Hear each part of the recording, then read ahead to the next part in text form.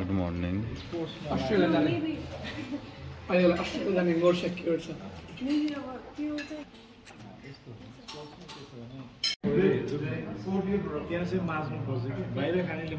कर्णाली चिसापानी लिएर जाम भनेको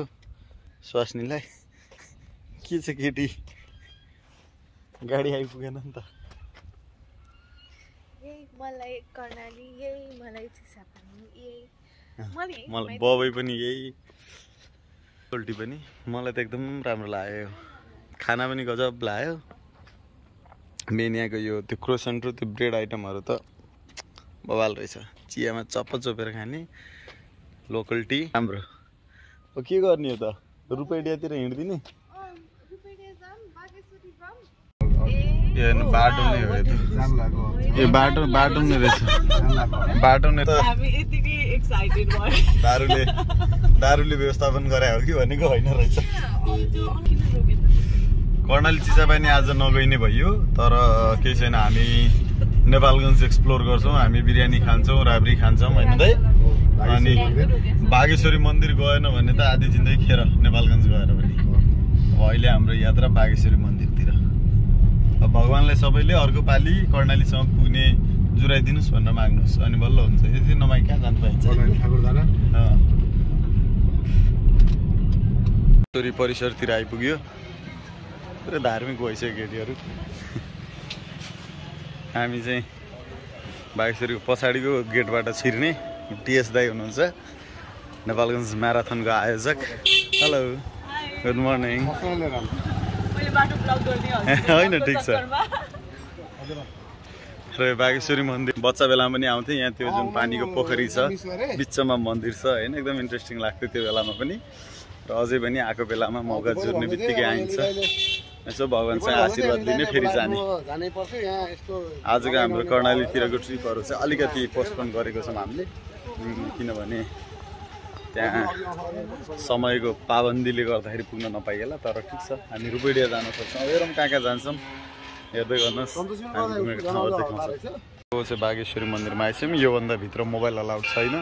त्यही भएर म खिच्दिनँ हाम्रो हिरो हिरोइनहरू त्यहाँ पुगिसके ल यति नै हो मोबाइल अलाउड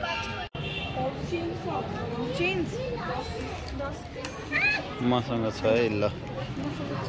भयो पूजा भयो यसलाई यता हालिदिउँ है त ल डन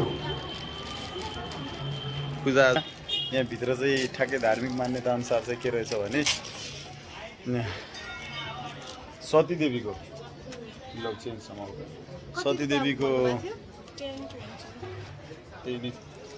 सतीदेवीको जिब्रो खसेको ठाउँ यो अनि त्यसपछि हामीले यहाँ एकदम क्लोज क्याम्प हिसाबले पनि बन्द गरेर हेर्नु पनि नपाउने रहेछ होइन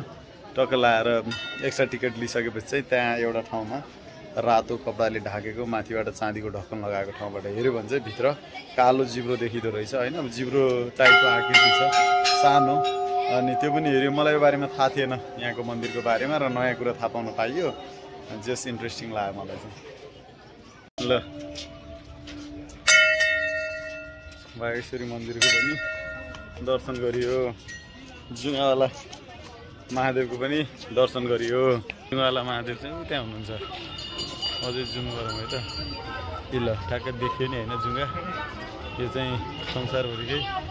जुङ्गावाला महादेव यहाँ मात्रै हुनुहुन्छ पक्कै नि यो सतीदेवीलाई बोकेर हिँड्दाखेरि होइन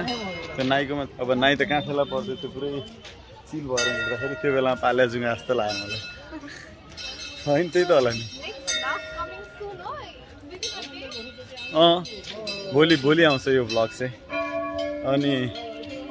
अब त हप्ताको 2टा हो कि ल यो नेपालगञ्जको घुमघाम पनि रमाइलो भइरहेछ त्यसपछि अब हामी कहाँ जान्छौँ थाहा छैन हेर्दै गर्नुहोस् थाहा भइहाल्छ थ्याङ्क यू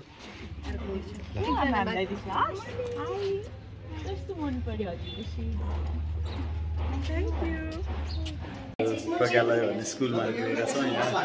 एकदमै राम्रा हाम्रो एउटा सानो अन्तर्क्रिया कार्यक्रम छ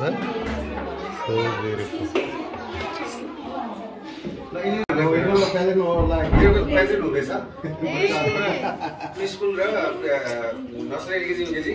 र अनि 1 to 5 लाई टार्गेट गरेर यो एरियामै पहिलोपल्ट काठमाडौँमा खास गरी मलाई भाषण गराएर यसको लागि डाक्टर साहबले आफैले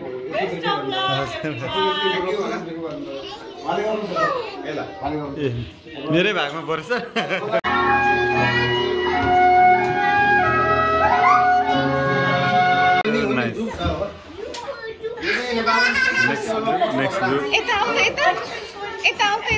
अघि गरौँ ल कस्तो राम्रो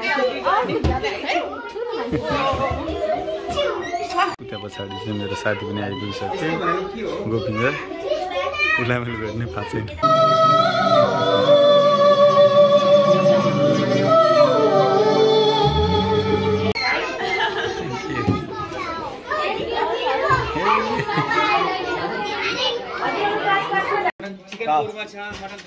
काउली बिरयानी चाहिएको भेजिटेरियनमा केही छैन होइन है ल ठिक छ हामी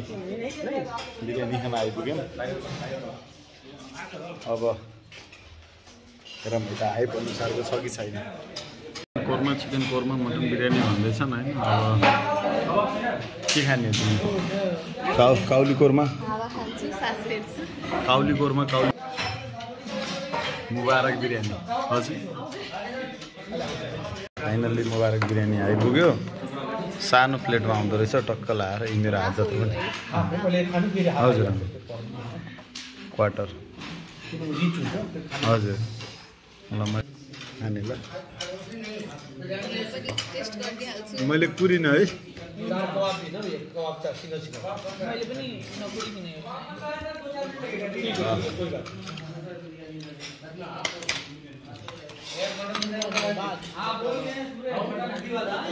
ठिकै छ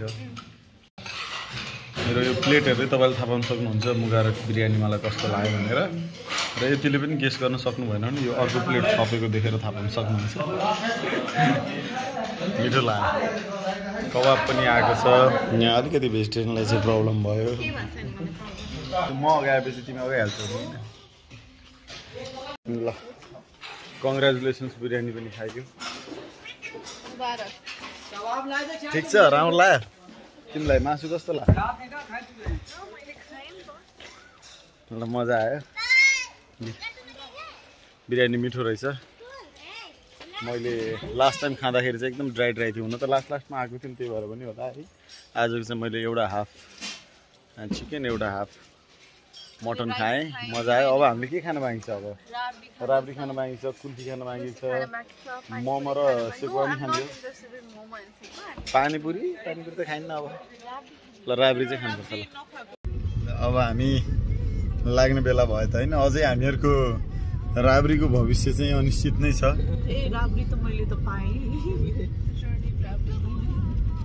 कहाँबाट पाउनु भयो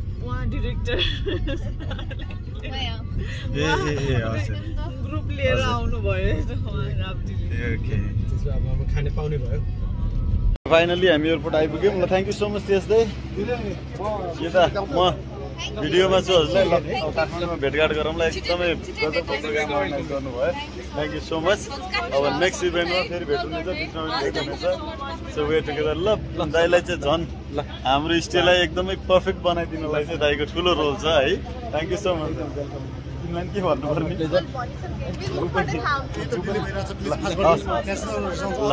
ल हस् सर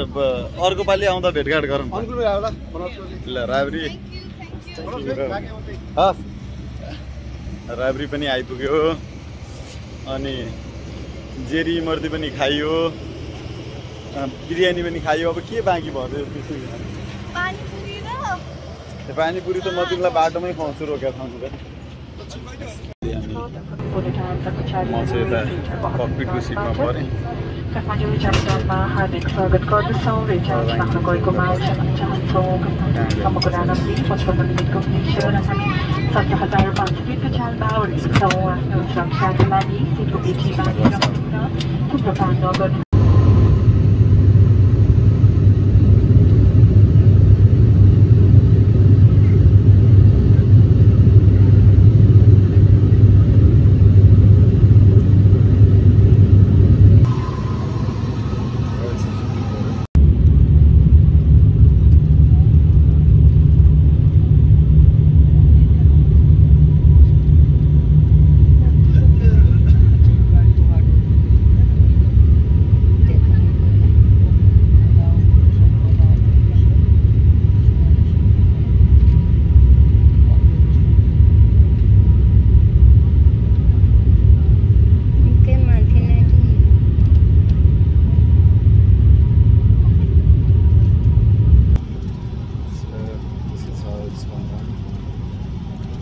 Zagler जाने होइन अब म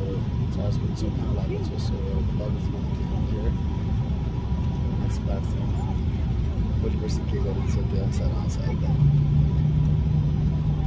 राम्रो देखिरहेछ अब हामी